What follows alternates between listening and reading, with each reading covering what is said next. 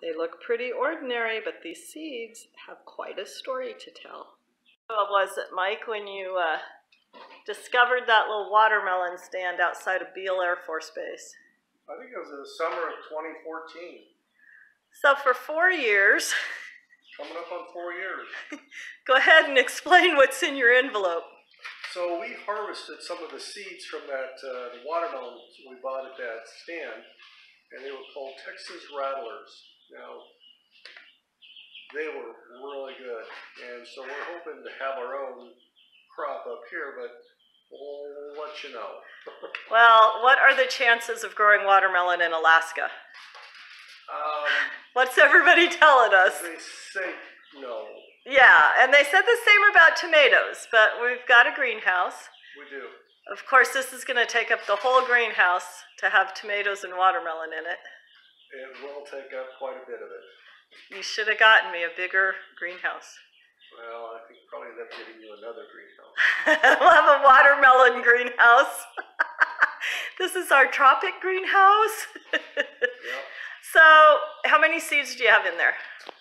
Oh, I think I've got about a dozen. No, I don't know, about 2 dozen in there.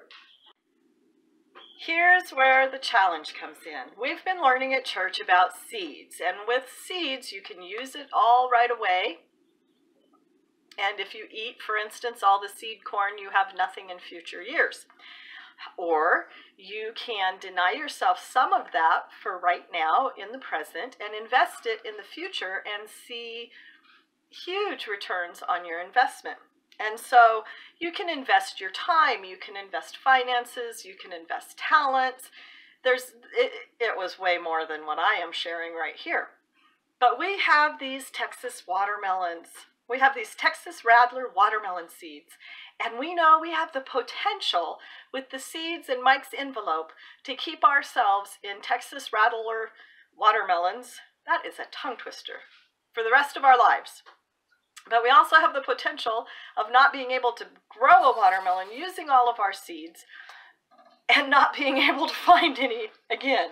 And so what we would like to do, we know we have friends in Texas, we know we have friends in the South. If you happen to live there and you like gardening and you're fairly adept at it, and you have space and you wouldn't mind us sending you some of these Texas Rattler seeds and planting them, you can keep the watermelon, and let me tell you, it is good watermelon. If you will just harvest the seeds and send us most of the seeds back, or at least half of the seeds, so that we can continue to grow them up here. Now we're going to try a variety of things to grow this watermelon. We're thinking of a bed with possibly making a cold frame around it. We're also thinking of the greenhouse, as you heard Mike talking about. We'd love it if you would send us some pictures or even video clips of your watermelon as it grows. We really just want to have some fun, and we want to have some good tasting watermelon by the end of the summer. I've already bought one watermelon here, and I'm telling you, it looked good, but we cut into it, and oh, you guys, I've never seen a watermelon do this. But we sliced it, and it just gushed red watermelon juice everywhere. It was the most disappointing thing that I've ever, well, it wasn't the most disappointing thing, but it was right up there with the top 10 to see that thing. Every time I go out to the compost heap, there's that watermelon rind, and it makes me sad. So I really want to, well, fix that. I built up a lot of expectations when I brought home a watermelon. Now I would like to grow one that actually tastes good. And we know that Texas Rattler watermelons are good. So if you're in, leave a comment below. Let us know that you're interested. If we get too much of a response, then, well, we'll have a drawing or something.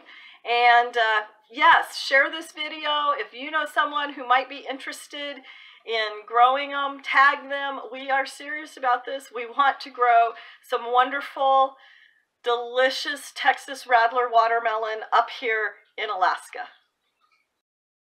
Have you heard of soaking watermelon seeds in warm milk before planting them? Is that an old wives' tale? Is it something that really works? We were YouTubing and found that as an option. I was gonna just soak them in warm water, But tell us, have you heard about warm milk? What's it supposed to do? Could it hurt them? Could it help?